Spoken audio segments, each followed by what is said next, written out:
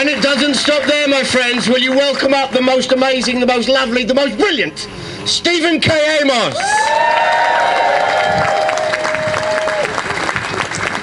Oh, goodness. Hello, everybody. It's great to be. Can I just say thank you, ladies? Fucking, that's amazing. That's, look at this. It's the future. A bit like Russia.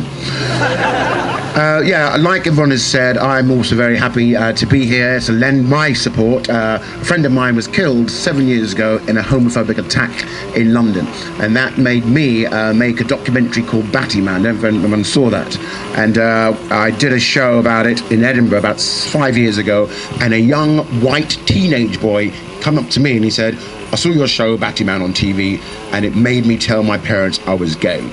And my mum looked at me and said, you're still my son, I love you. And that just inspired me to let me know that each and every one of us, particularly here this afternoon, you're here to lend your support. We all have a story, we all have a journey. I myself have experienced prejudice in all sorts of forms. I did a show in the East End of London, a place called Bow. Do you know it?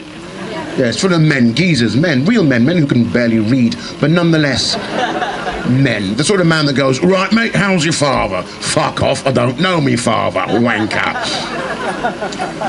So I thought, these aren't my natural audience, but what can I use to get them on side? So I said this, I said, hi there, anyone in from overseas? A little voice at the back went, yeah mate, you!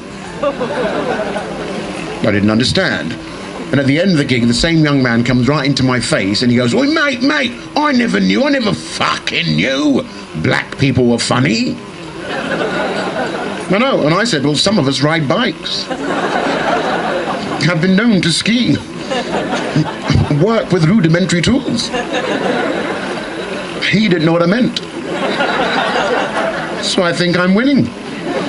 And that's the beautiful thing about coming to Edinburgh for the festival, right? Even the Lord is on our side. This is a rainy fucking city, not one drop.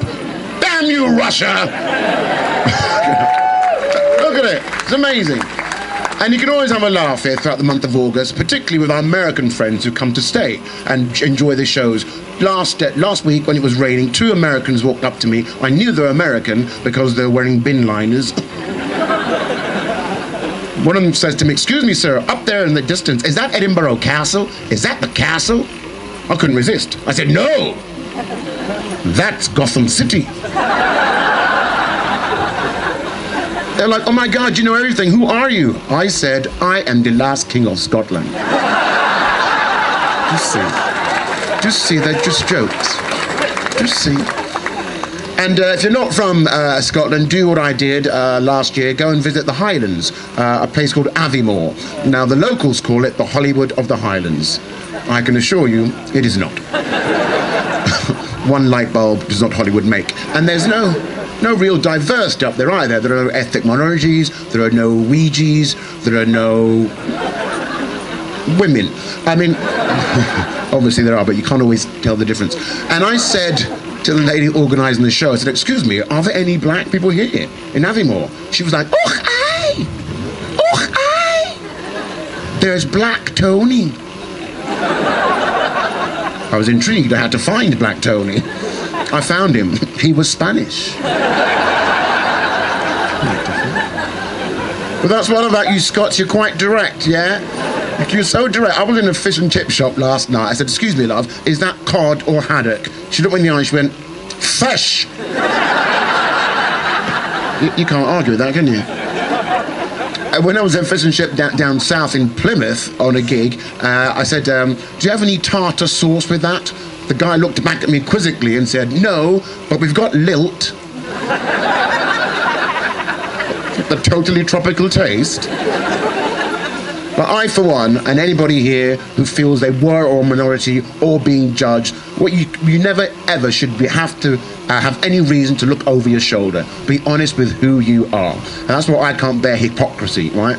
Top of this year, the Archbishop of St Andrews and Edinburgh, Keith O'Brien, yes? Very vocal opponent of same-sex marriage and abortion, etc. Very vocal about it.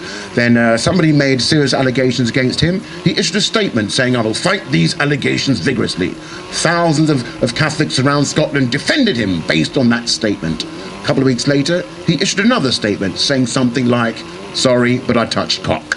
Now, obviously I'm paraphrasing, but what a dickhead, right?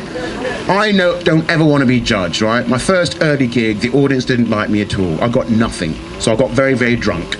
Like staggering home about 10 o'clock at night, in the distance, I saw a little old lady. And folks, as she clocked me, she clutched her handbag thus. Yeah, something inside me died, folks. So I went over to the little old lady, and I took that handbag. If you expect fear, I will bring you fear. Did you hear that, Russia? If you expect fear, we will bring you fear. We will not take this lying down, right? And can I just personally add another big thank you to each and every one of you, and to the wonderful, the most amazing man I know, Mark Thomas, for making this fucking happen. Thank you.